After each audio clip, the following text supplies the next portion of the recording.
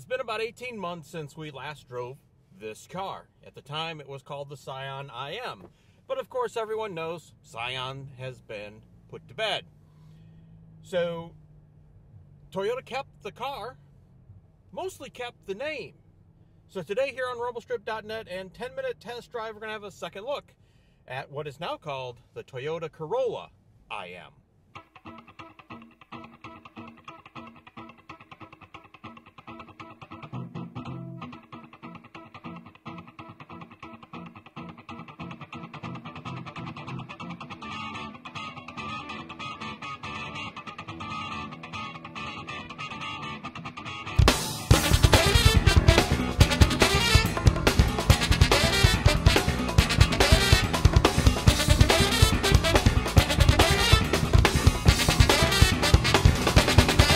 Some travel going on. We only have a couple days with the Toyota Corolla IM here, and we were curious to see, does it still hold up to the fairly good impressions that we had on the car when we drove it back 18 months ago at its introduction? And generally, yes, it does hold up, and it is a pretty good car. The problems, and we'll put problems in air quotes, come in the sense that it's a little bit older, because this has been around in Europe for a few years, and compared to what's out there now, it's getting a little bit dated.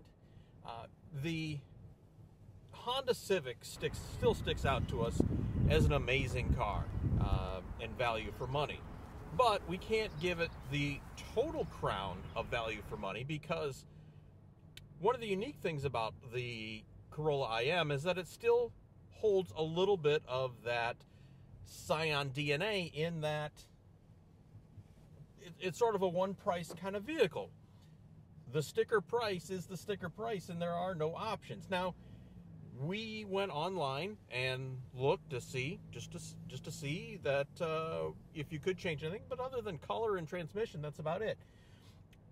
There is an optional 7-inch navigation, but we couldn't select it when we tried to option this thing up.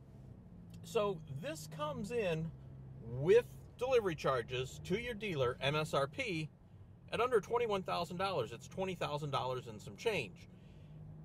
That is pretty good value for money. Let's be honest here. That's very good value for money.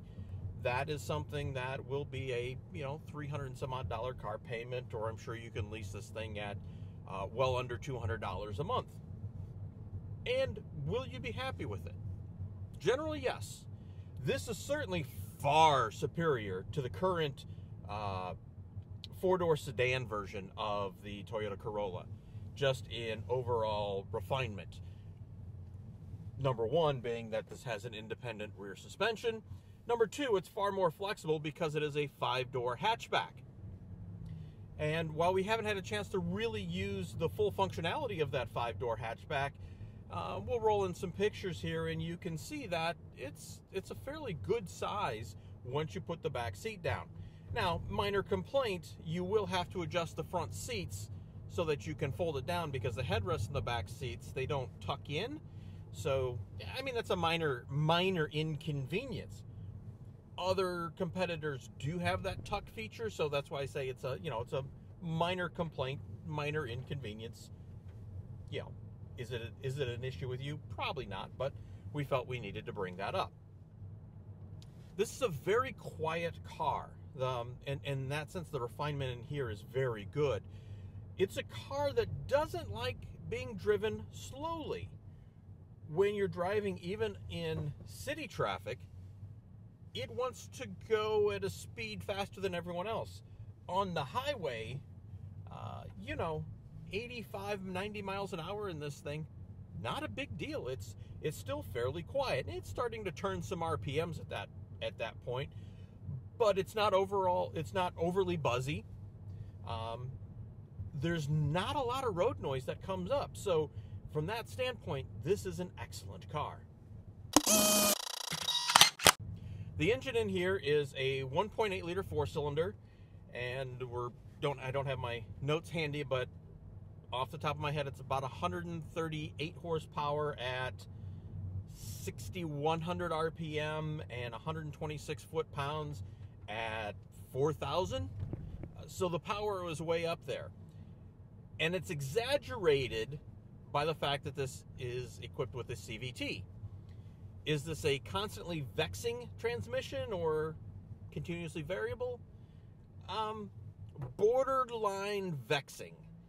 Now, this has simulated steps in the transmission, but overall it still has that rubber bandy feel to it that many CVTs do. Good CVTs are usually put behind engines that have a lot of low-end torque, or to get a good CVT experience, you really need to have an engine that has a lot of low-end torque. This obviously doesn't have it with a torque peak up at 4,000 RPM. It's not bad, but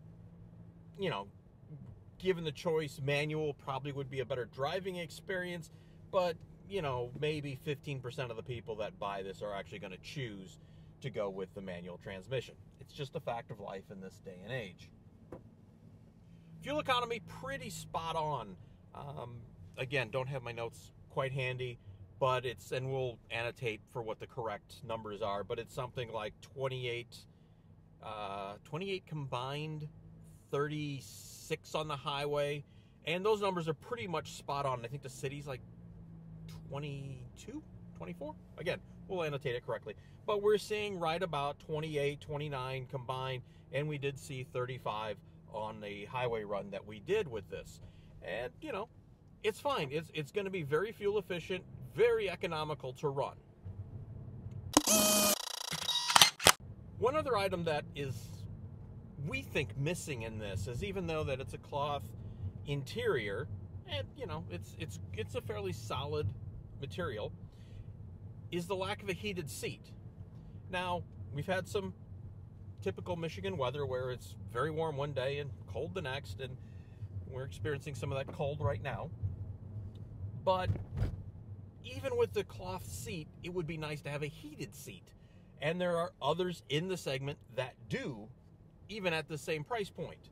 So that is an omission. It's not like it's, oh my God, you're sitting on leather in the cold, but even with cloth, you do notice not having any heated seats. Again, minor inconvenience, sure, but again, it's something that others at the same price point, in the same category, have as standard equipment. A lot of people who are going to be buying this car may be buying it for their kids, so they're concerned with safety. Well, this has the Toyota Star Suite in it, so it has pre-collision with pedestrian avoidance, it has 8 airbags, it has a lot of the Toyota Star safety systems. We can annotate some of that somewhere in here. It's a relatively safe car, so if you're buying it for your kids and you're worried about it, you should be covered with most of the modern conveniences. So what's your opinion overall of the Toyota Corolla IM? In general, it's good. It is certainly something that should be on your list if you're shopping in this category.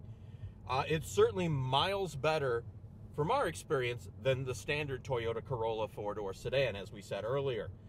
If you're looking at a Toyota in this area, you really need to choose the IM over the standard Corolla. It's a newer chassis, much more up-to-date, better ride, better overall. How does it stack up against Hyundai and Honda and even the new Chevy Cruze or Ford Focus? It can hold its own. A lot of things at this point are going to be personal preference of what you like. If we're choosing our favorite vehicle as far as value for money in this category, the Honda Civic is probably going to be up there, and the new Cruze is up there as well, even though we really haven't had much time in it. But if you want reliability and a great dealer network, it's going to be hard to beat Toyota other than maybe Honda, right?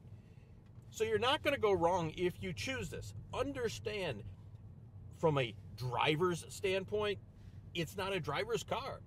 It's a commuter car. It's a functional daily driver car that feels more than an appliance because it has a better quality. It doesn't feel throwaway or disposable. This is something that you can drive for 10 years and feel confident in. And that's what most people are looking for. If you stuck around to the end here and you like what you see, please give us a thumbs up, like, share, subscribe. We'll see you the next time on Rumblestrip.net and 10-Minute Test Drive.